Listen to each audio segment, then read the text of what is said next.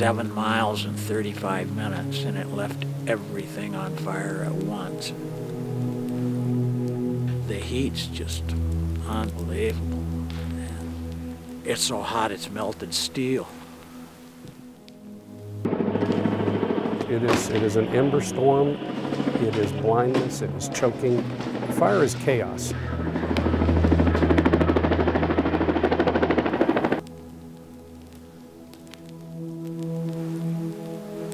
The place is just ash and rock. And you go in there and look and you just shake your head. Why? We will have everybody in camp by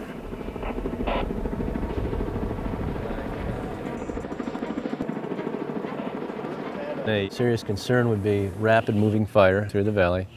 And we were given a direction through the delegation of authority to the incident commander on how to go about managing this incident. Operations have been to protect private property over to the west, but not at the expense of public safety or personnel safety. Homes can be rebuilt, lives can't. Hopefully we'll never have this. As much retardant and ridgeline as we can.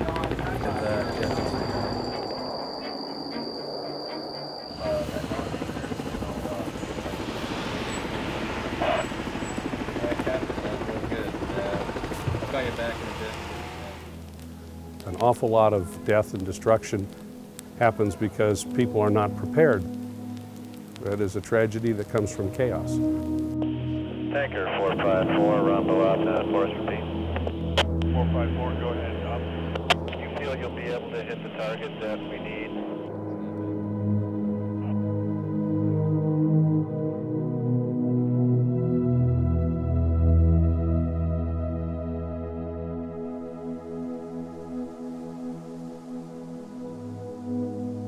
You know, it is devastating.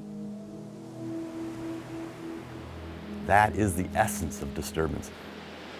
I mean, disturbance ecology is about death.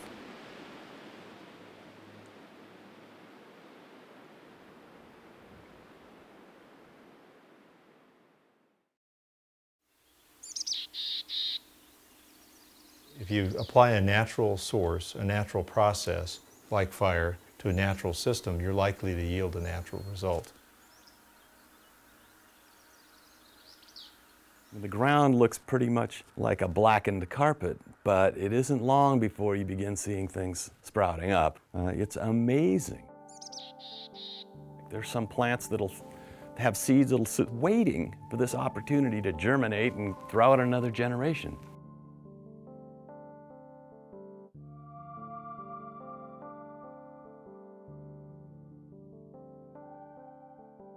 So the trees are dead, of course, after the fire. And they look like solid charcoal, but they're not. It's just the bark that's basically blackened. Beneath that bark, there's fine wood. And now that the tree is defenseless, beetles have a heyday and numbers skyrocket. You know, where are these things coming from? These beetles, you know, that can detect heat for up to 100 miles away and have already honed in on these places and have laid eggs on these trees, and their larvae are beginning to develop inside the trees. It's remarkable. I mean, they're talking to us. They're telling us something about what historically occurred. And so I think we're risking a great amount of error when we say that these kinds of stand replacement fires didn't occur in the past and they're catastrophic.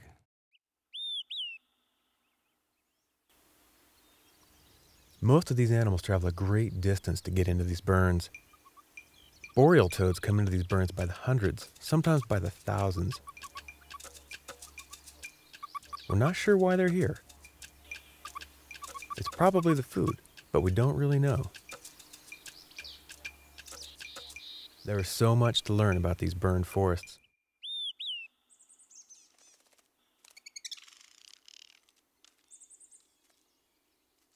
Coming upon a fire-dependent species like the blackback woodpecker is really pretty thrilling. It's apparent that its coloration matches the background of these severely burned trees and is as impressive as looking at a white-tailed ptarmigan in snow or a polar bear against polar ice. I mean, this is a reflection of a long evolutionary history of this bird with that kind of environment, and that's a severely burned forest.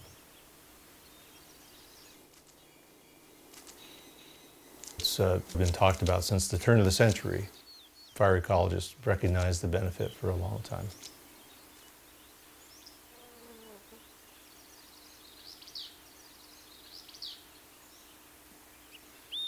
In the wilderness, we have chosen to not suppress all the fires, and what we've seen out there is it's created this mosaic of different fire patterns from different years. And then what we see over time is that the next fire that starts poses less of a risk because it burns into an old fire scar. You know, the more fire we've had on the landscape, the easier it is to contain these fires. We can use fewer crews because there's lower fuel loadings, lower flame lengths. If you've got areas that have burned around you in the last 10, 15 years.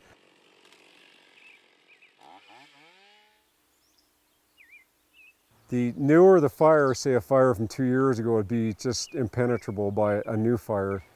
There's nothing to burn. So we have tons of beetle larvae now developing in these dead trees. And this is why these woodpeckers come into the burned forests. The main prey item for these woodpeckers that come in are not the bark beetles that are just beneath the bark, but the wood-boring beetles. These burrow deeper into the tree. While they're in the trees, they can get pretty big, like, you know, an inch long or something like that. I mean, these grubs are fantastic food. The beetle larvae take 2 to 3 years to mature, then emerge, and then kind of the game's over. And so the blackback woodpeckers have to find some other place, basically, and that's a severely burned forest.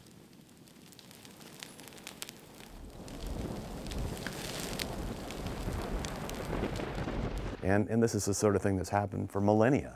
I mean, it's nothing unusual. It's nothing that hasn't happened before. Systems change. Trees grow, they age, they die, they burn up, or you'll have pockets of high severity, then pockets of low severity. And you get a tremendous diversity in the system through that mixed severity kind of fire regime.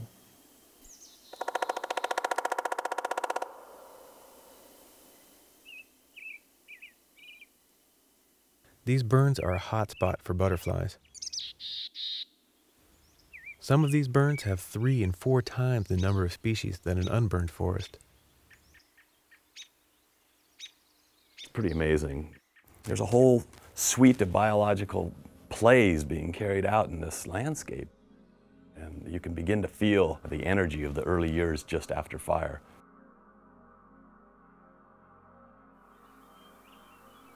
And if you believe disturbance has a role in the natural system, you can't get so freaked out.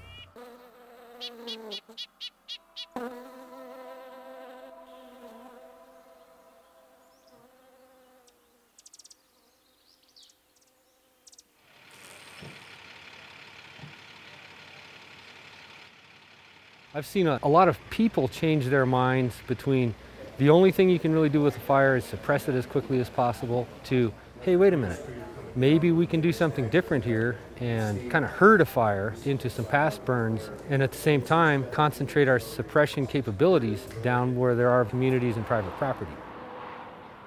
What we've decided to do on any fire start is you protect what's at risk, but you can allow other parts of the fire to burn as long as they're not doing any harm. That doesn't mean we don't put dozers on it. It doesn't mean we don't put hand crews on it. It doesn't mean we don't burn out. It just means that we decide to manage it for a benefit. It's not necessarily something you can do everywhere. In a lot of cases, the appropriate response is very heavy-handed initial attack. We have places where we have huge dollar values in urban interfaces, and in those situations, you're going to take a more aggressive response. But where it's possible to let a fire burn on through, it's a lot cheaper. You expose the firefighters to less risk, and by letting these fires burn, they build big blocks that future fires can run into. This fire scar that's going to be on the landscape, it's going to help our long-term landscape fire mosaic, and I think that's a really exciting prospect.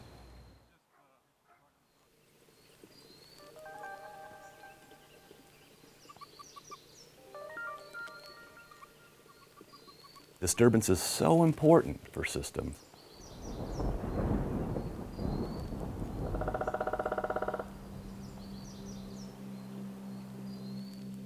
If you don't have this dynamic process going on, this disturbance process, you don't have maintenance of the complete variety of life on Earth.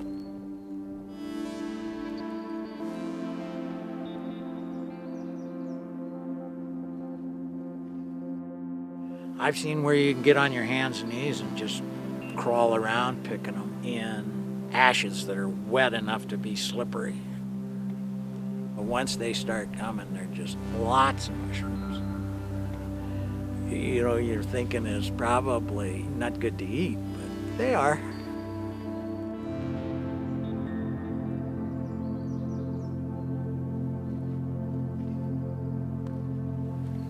A lot of them are really, really pretty. They're almost mystical.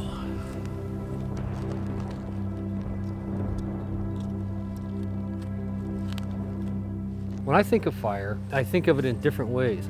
Some places fire's truly a bad thing, and in other places, fire's doing nothing but good. It's regenerating, it's cleaning things out, it's just continuing processes that have been around for thousands of years.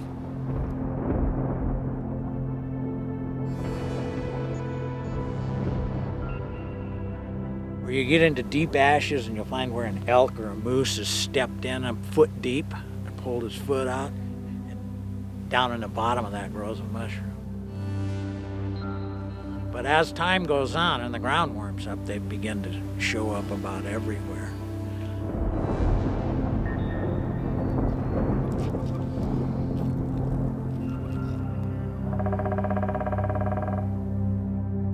It's neither good nor bad, it's just our perception.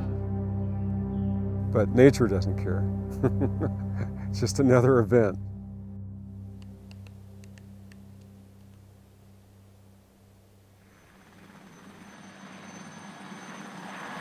You know what I think people really need to know is this. Even in the face of intense fire years, we can see the benefits of fire.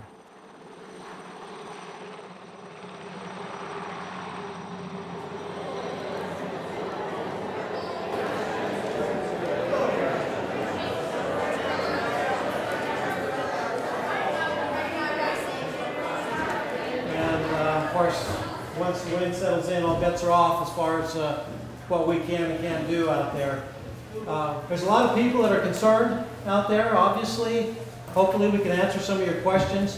What we would like to do is ask you to hold your questions. The thing that becomes immediately apparent is how complex this all is, because there's a house up every canyon.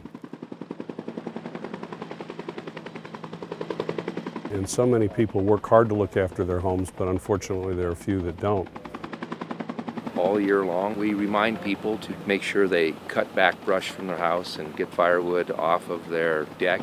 Then we get to the fire season, and we spend 90% of our resources taking care of just a small percentage of the folks who didn't do their work at home.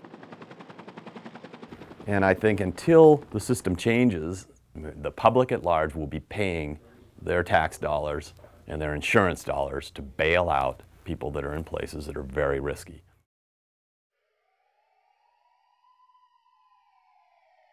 So, you know, the more you do to protect yourself, the less requirements somebody else has to try to do it for you. You know, a little self-sufficiency goes a long way.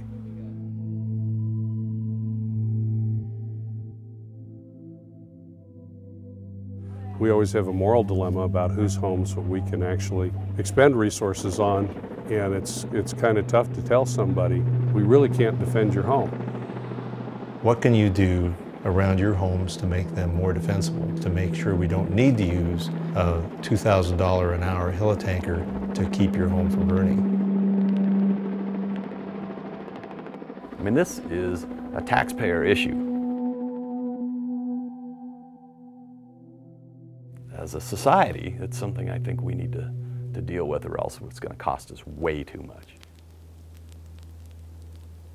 Through most of the West, I think we have a long way to go with education.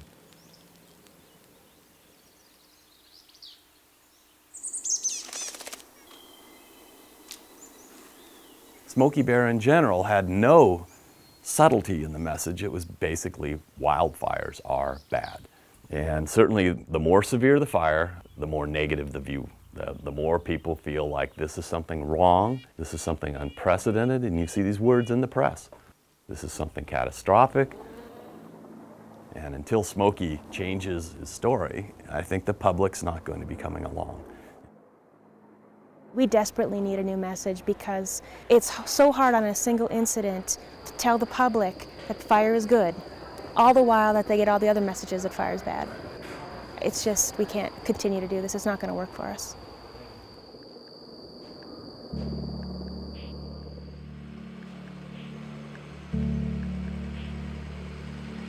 We're moving away from the previous strategy and dogma to one of beginning to understand that fire is part of this ecosystem. I mostly think about renewal when I think about fire, you know, and fire is just one other disturbance. It's Mother Nature's way of cleaning up and starting over, and there's so many plants and animals that just depend on that renewed forest and not the dense, thick type of forest that a lot of people treasure. We're not going to ever keep it out forever. Fire is natural. And we can either adapt to that with our fire management, or we can fight it and lose in the long run. We have in mind the benefits to the forest systems, to the wilderness, to the national forests for decades to come. We're thinking about your grandchildren. So I think we had to begin to appreciate the value of these burned forests. You know, we tend to be a little narrow in our view of what the forests provide. So the complexity of all this is really not that complex.